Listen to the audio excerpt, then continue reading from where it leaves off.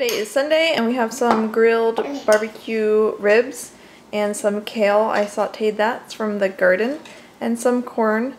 And for dessert we have some mango and strawberries. Today is Monday and we're having some stir fry. So there's some chicken breast and eggplant, zucchini, red bell pepper, celery, onion, carrot, broccoli, a couple different other things, and it's served over rice. Today is Tuesday and we're having Hawaiian meatloaf. So this is a recipe from a cookbook that my mom had when we were growing up. And so it's ground beef with some red bell pepper and onion and some crushed pineapple. And the sauce is made with the leftover pineapple juice and some ketchup and some soy sauce. And then on the side I have some boiled potatoes and some peas. Today is Wednesday and we're having Vietnamese salad rolls. So there's some tilapia on there and some short grain white rice, and it's got all sorts of raw veggies like lettuce and cucumber and carrots and red bell pepper and radishes, and I put some sriracha on it.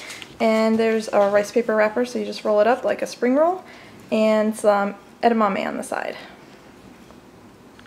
Today is Thursday and we're having soup and salad. So I made egg salad and it's on some of the leftover hamburger buns, and I have some cumin chili pickled carrot slices and some cucumber slices, and the soup is tomato butternut, and I'll put the link to the recipe. I made this in a big batch a couple weeks ago and it's been in the freezer, so it makes it really quick for quick meals like this. Today is Friday and I made Filipino adobo chicken over brown rice and some peas and corn and some radishes from the garden.